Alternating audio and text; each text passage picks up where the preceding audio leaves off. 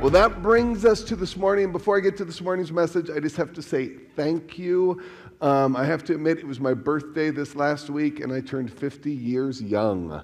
And if I'm trying to sound like I feel young, it's because I am trying to convince myself of that.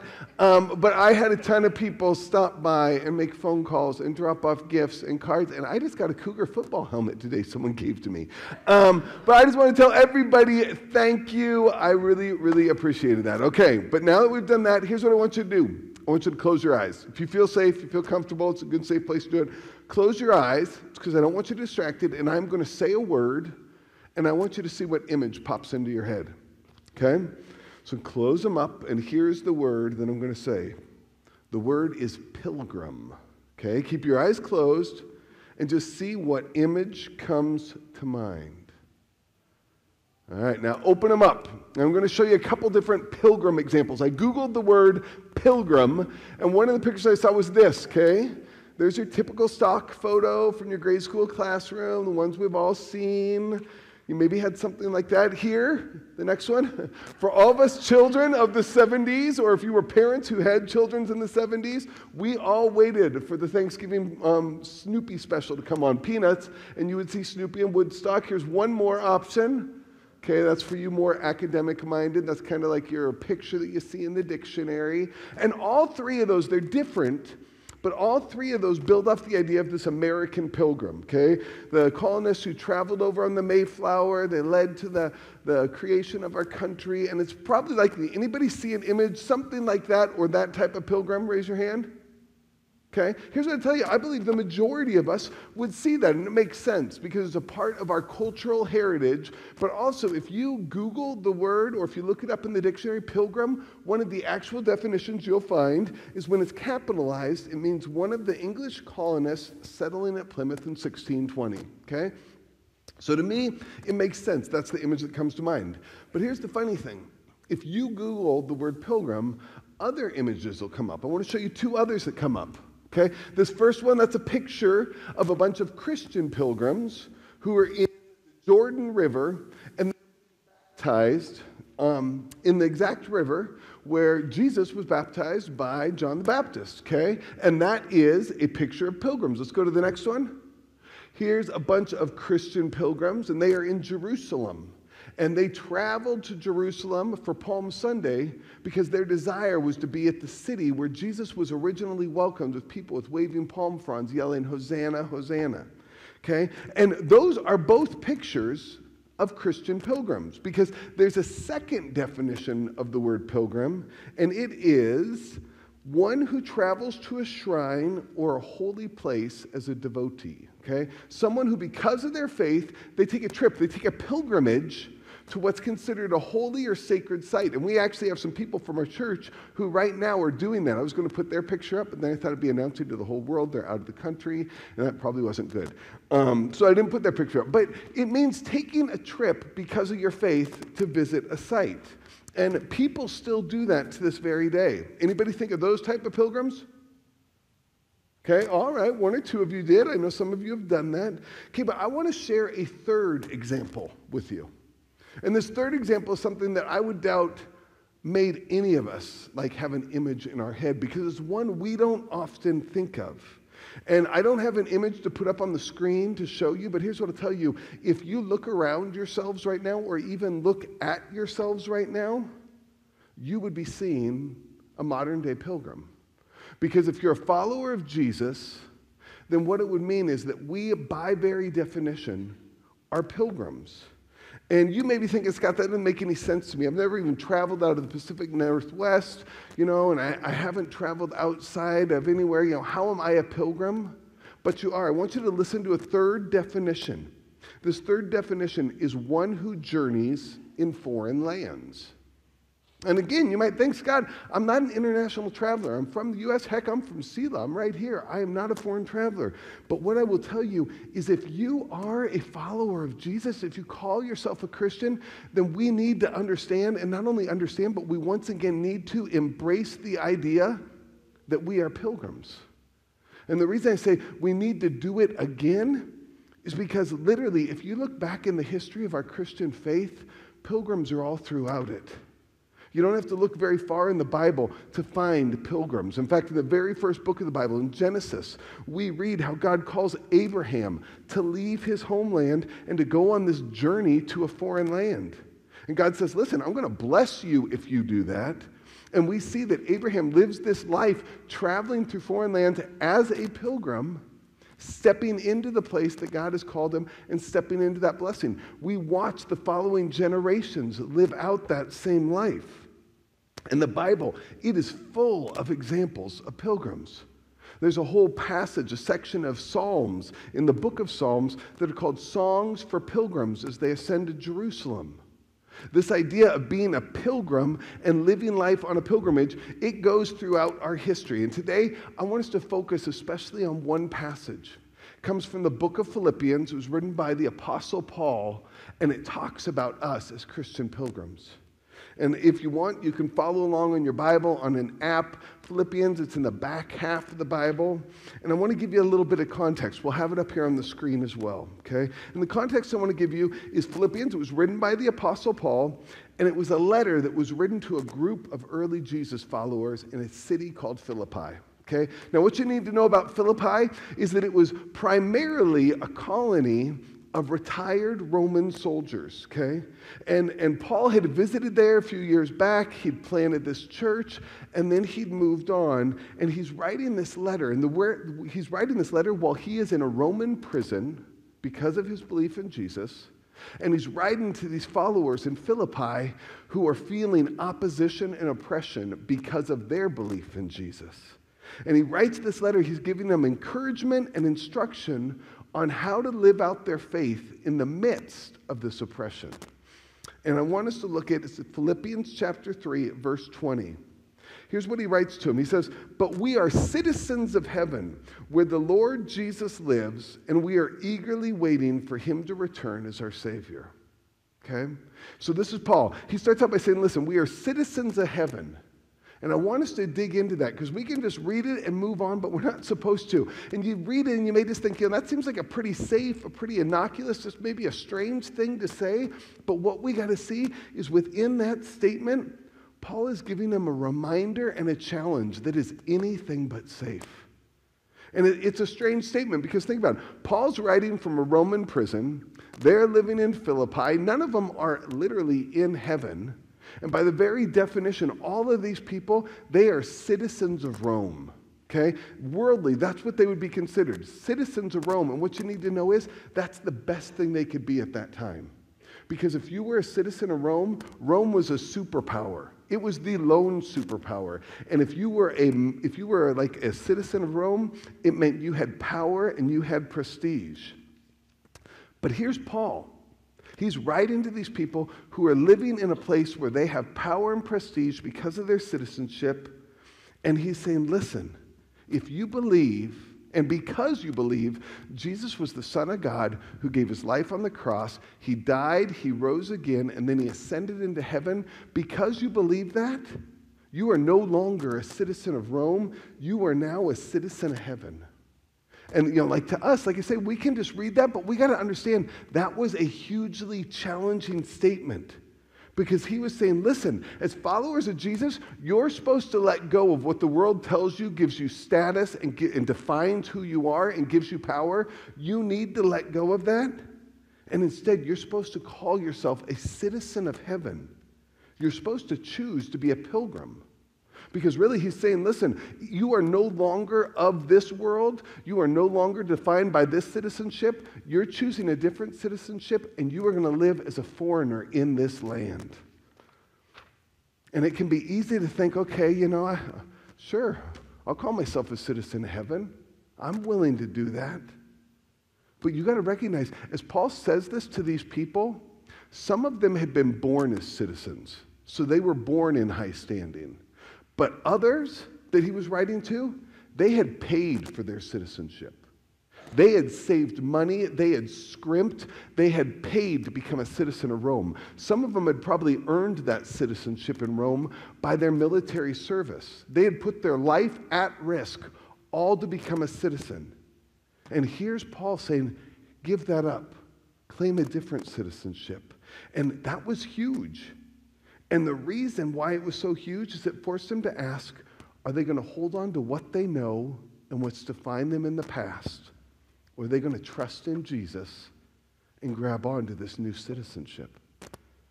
And again, that wasn't a small thing, because that is what defined them. It's what gave them purpose and power.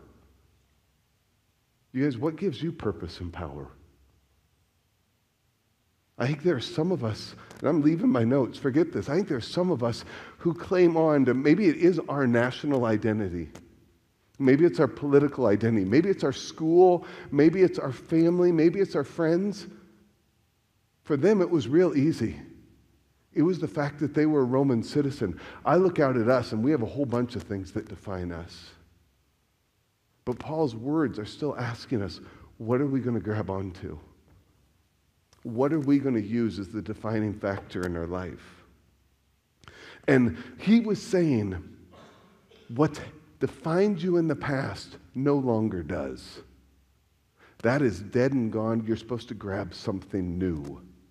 And I think for us, because we all have the Bible, we have it on our phone, we probably have 7 copies of it in our house, because we've all gathered at church, we've all heard this thing of like, listen, when you become a follower of Jesus, you have this new life in Christ. We can read that all throughout the Bible. They didn't have the entire Bible. What Paul was saying to them might have sounded brand new, but he's saying you're a new creation. Again, we've all heard that. You can, 2 Corinthians 5:17, you've probably heard it over and over. Therefore, if anyone is in Christ, the new creation has come, the old is gone, the new is here. We sang about it today. Like that past doesn't define us. We're new. I love how it expresses it in Colossians 3:11. It says, in this new life, it doesn't matter if you're Jew or Gentile, circumcised or uncircumcised, barbaric, uncivilized, slave or free, Christ is all that matters, and he lives in all of us. It's saying, you guys, what used to define you, if you were a follower in Christ, nothing surpasses the call of Christ on your life. All of that is dead and gone. You are a new creation. And Paul wrote that as a guy who understood it. When he found Jesus, his life did a 180. It changed everything. But he knew that the only way that could happen is if you grabbed onto and claimed that citizenship. And he was reminding and he was challenging the Philippians, would they make that same choice? He's saying, you have a citizenship in heaven. Are you going to claim it and live defined by that, or are you going to let the things of your past define you? And really, he was saying, listen, if you're truly a follower of Jesus, then you are a pilgrim. You are now a citizen of heaven who's living here on earth, and you are walking through a foreign land. And those words that he gave to them as a reminder and as a challenge, they're the same for us today. Because being a follower of Jesus and a Christian, it's not just about loving Jesus, it's about loving him and being led by him. There's a lot of things I love, but I don't follow them. He's saying the same thing. He's like, listen, this has to be what defines you. It has to be what moves you. It means that claiming our citizenship in heaven is what drives us. So here'd be my question. And I want you to ask it of yourself. Would you literally say that you've grabbed onto and claimed your citizenship in heaven? When people look at you, is that how they define you? It starts with, and not that we're supposed to be judged by others, but we got to question the way we live our lives. How do people interpret that? What do they see? Being a citizen of heaven and living as a pilgrim, it means living first and foremost for Jesus and the kingdom of heaven. It means that surpasses all other things. Again, doesn't matter what country you're from, which way you vote, which team you root for. I joke about it all the time, but the driving factor is your faith in Jesus. And it can be easy to say, you betcha, I love Jesus. Yep, I'm following Jesus. But it can be hard to do. And that's why I want us to revisit, what does it mean to really be a pilgrim, to live our lives on pilgrimage? And one of the things I think we have to remember as we look at that and we try and say, how do we live it out? We got to remember, pilgrims are made to move, okay? It's a mandatory component of being a pilgrim. You are on a journey. You are a foreigner traveling through a foreign land, and that necessitates movement and change.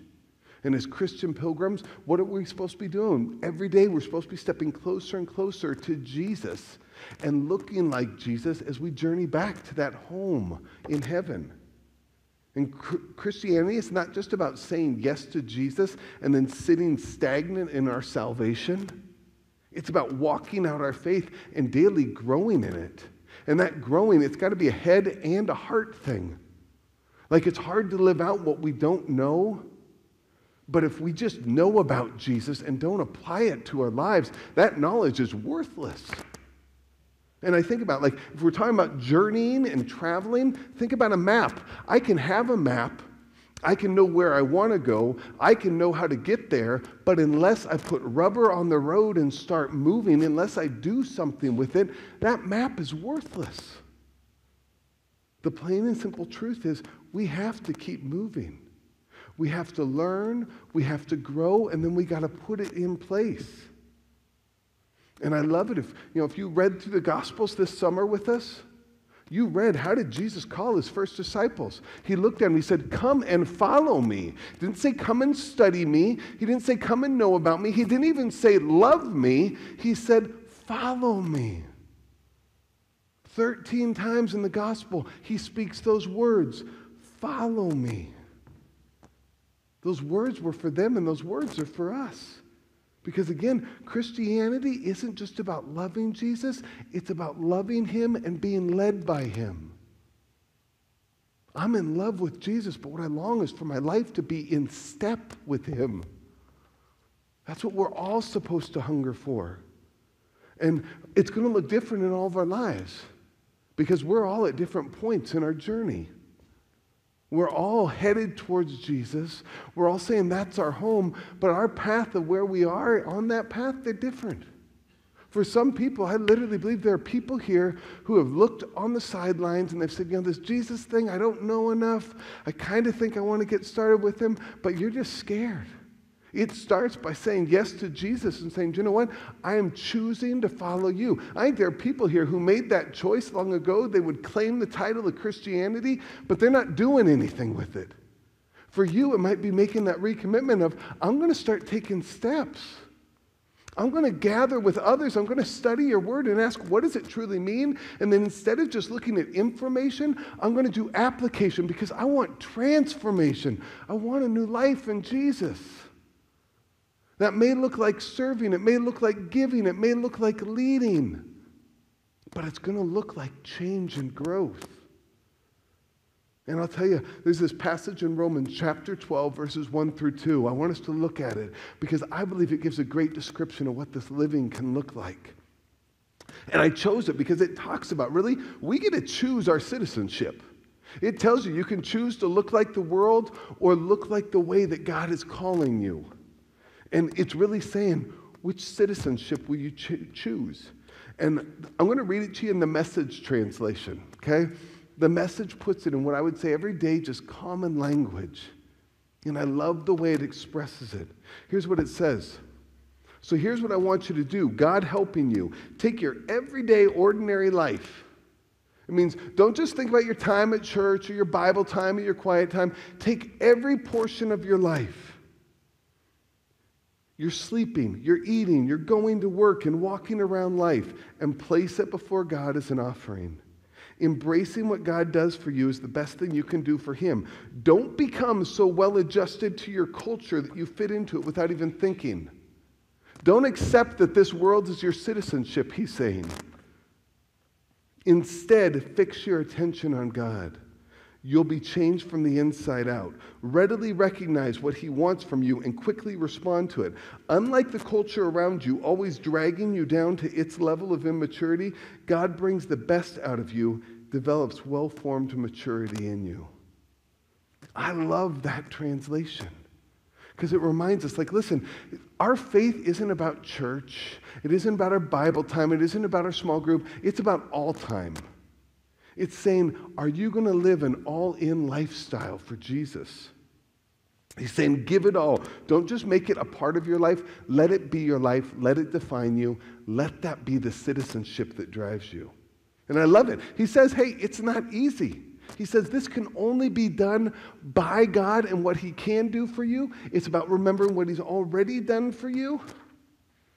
And then he challenges them and says, but live it out all day, every day, in all aspects of your life. So here'd be my second question for you. Look at your life. How have you been changed by your relationship with Jesus? Think about it. How does your life look different? I've talked about before, like I always say, I think it's good to know your 2-minute testimony. Where you say, look, here's what my life looks like before Jesus. Here's when I met Jesus, and here's what it looks like now. Here's how he's changed me. But it's not just about that before Jesus and after Jesus. I'd say, how are you different this week than last week? How are you different this year than last year? Ask yourself this, would the world see that difference in you? Or have you just become so accustomed to the world around you that you're comfortable living like it? Here's what I want us to think about. As citizens of heaven and as pilgrims who recognize this is not our home, people are supposed to see glimpses of heaven in us. Think about that. As people interact with us, as we go out to our workplaces, to our schools, to sports fields, to coffee shops, to restaurants, wherever we go, people are supposed to see glimpses of heaven in us. They're supposed to see it in you. They're supposed to see it in me. As citizens of heaven and as pilgrims who are traveling through this foreign land that we call earth, they should see heaven in us because we're the citizens of that. In 2 Corinthians, we read a little passage of that. Paul goes on and he talks about we're ambassadors. Ambassadors take what they have from their home country, they go to a foreign country, and they share that message. They're the representatives. People should see it in us. And our call, Cesar talked about this a couple weeks ago, how our call as followers of Jesus is to help usher heaven in on earth. That's a part of what we do. And the only way we can do that is if we remember that not only are we supposed to be on a journey where we're moving for Jesus, but as pilgrims, we're supposed to find joy in that journey as we go. And what I mean by that is citizens of heaven who are traveling, our sights can't be so singularly set on heaven that we miss the journey and the joy of getting there. There's this famous poet, his name was Oliver Wendell Holmes. He was a doctor, he was a poet, and he one time talked about Christians who were so heavenly minded that they were no earthly good. And there's a lot of people smarter than me who battle over that, like, oh, that's so unfair, that's not right. Here's what I'll tell you, I don't know if it's fair or if it's right, but here's what I think he meant.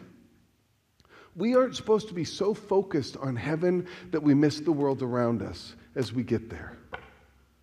We're not supposed to be so set on studying about heaven and just sit there waiting for it to arrive or for us to get there that we miss out ushering it in and being the glimpses of heaven that the world around us needs to see.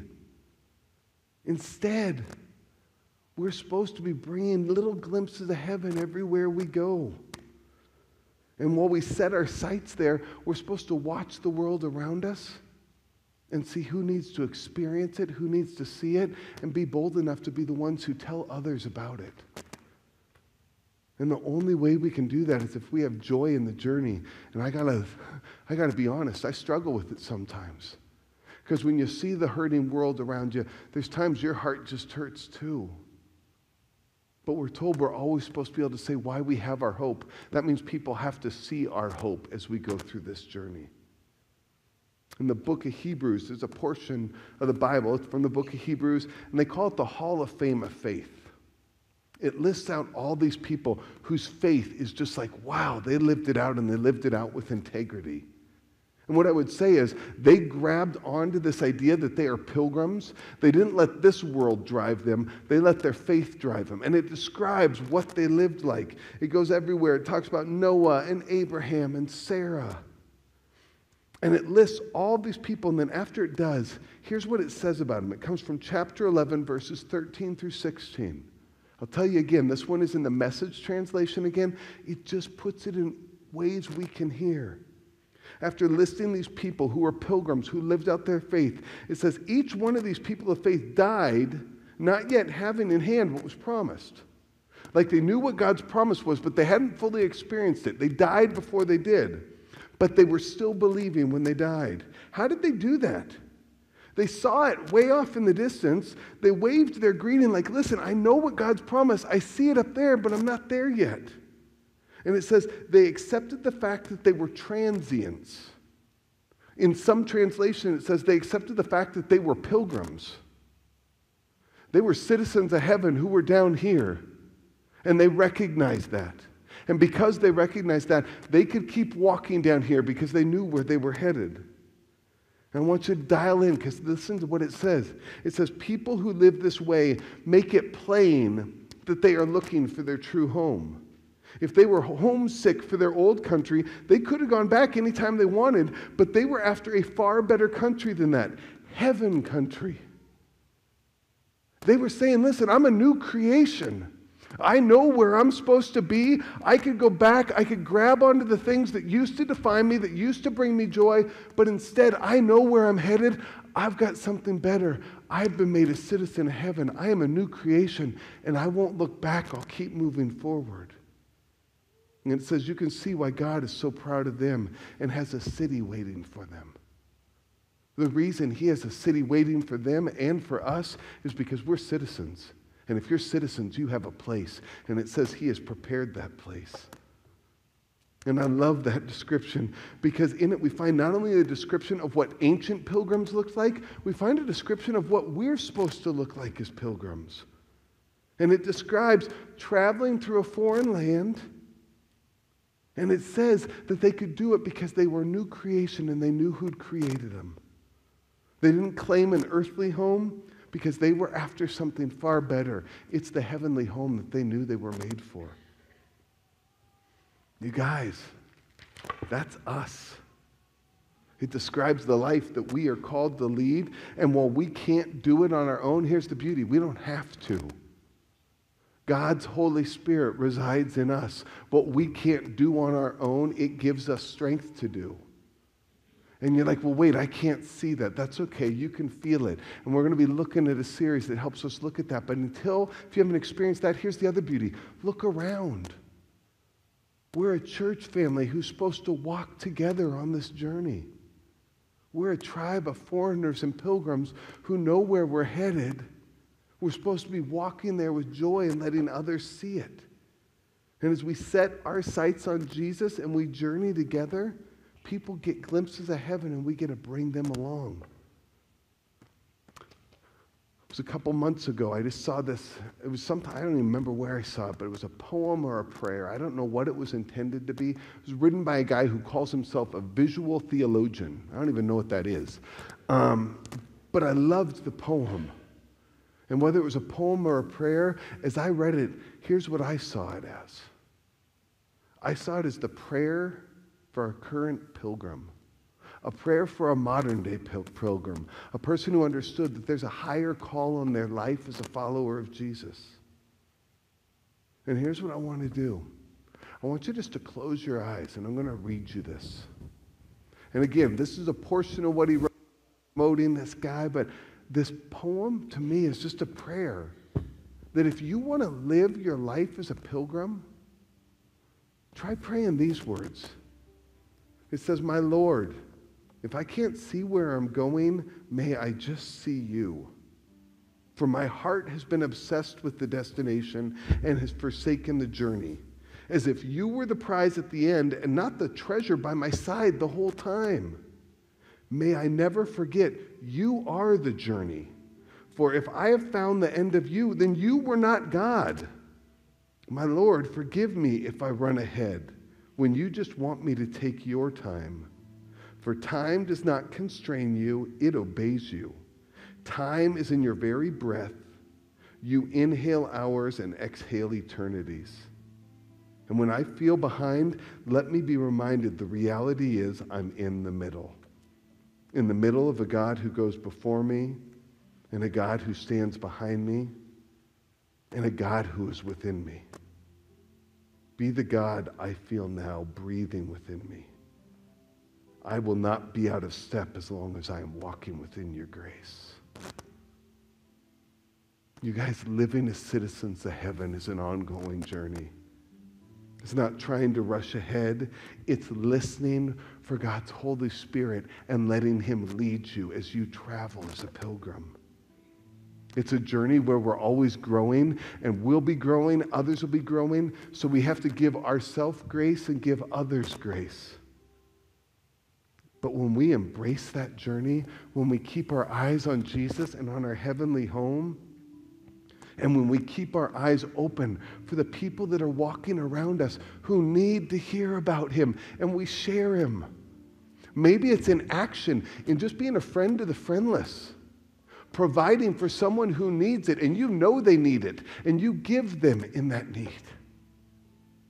Sometimes it's actions, other times it's words. That crazy thing, I was at a doctor's office, and I just felt like I was supposed to pray for my doctor, and I knew she was going to think I was a freak, and I was just like, I feel like I'm supposed to pray for you. Can I pray for you? She looked at me and said, I've never had anybody ask me that. And I said, well, today you did, can I? She said, yes. God will give you times where you're supposed to call out and speak to someone. Don't be afraid. Don't be conformed to this world. Recognize we're pilgrims, and we're headed somewhere else. God has given us that call. He's placed His Spirit inside us, and He's surrounded us with a bunch of people to walk it out with. My literal prayer is that we'll remember that, and that we will be a gathering, moving tribe of pilgrims who live it out in Selah, because God's placed us here with a purpose. We have the challenge. Will we receive that and walk it out? Pray with me. Father God, forgive me for when I get ahead. When I think you've called me to a location and I forget the one who called me. Forgive me when I get worried of trying to think of what does every person here need to hear? God, I thank you that they're not being led by me. They're being led by you. Dear Lord, please open our ears. Let us hear how and where you are calling us. Let us not just get obsessed with the end point, but keep our eyes open as we travel. Let us not see pilgrimage as a big trip to a faraway place, but that our pilgrimage is to see you and to recognize everywhere we walk is holy ground, that you're calling us. Father, if there are people here today who've never received that call in your life, on their life, that you love them, that you have a higher call, that anything here, it doesn't define them. You do, and your love does. Your grace does. Father, today, let them not ignore that, not stand at a distance. Let them step forward into that embrace. Father, if there are those of us who've heard that, we've received that, but we've just been stagnant, give us vision of how and where you're calling us. Lord, we long to be a glimpse of heaven for the world around us. If we need to see that glimpse, Lord, let us see it in one another. God, I thank you for how you bless us. I thank you for how you love us. And I thank you that you do call us your children and citizens of heaven. Praise in Jesus' name. Amen. This whole idea of pilgrimages, and it is just an ending thought. It's been bonking around in my head for months. And I was so excited for this message. And then this last week, I felt like it was a struggle. And here's what I'll tell you. I think sometimes in our journey, there are times where we just see God showing up everywhere. And we see him speaking everywhere. And we can get all jacked up and I'm ready to go. But then all of a sudden, when you start taking that step, you start hearing silence. You start wondering, where is he now? Here's what I'll tell you. If you've heard him speak into your life, just keep doing what you heard him speak. If you ever wonder what that is, he's always going to say, love, give grace, seek my truth and my word. But here's what I'll tell you. If you are struggling to hear how and where he's calling you, just ask, Holy Spirit, I want to be led. Go to him in prayer. Step in community with other people who are headed that same direction. If you need prayer today, if you want any of those things, come on down. We have people who would love to pray with you. If not, go out and be in community, and then go out and be pilgrims in this community. We love you. We thank you. God bless you.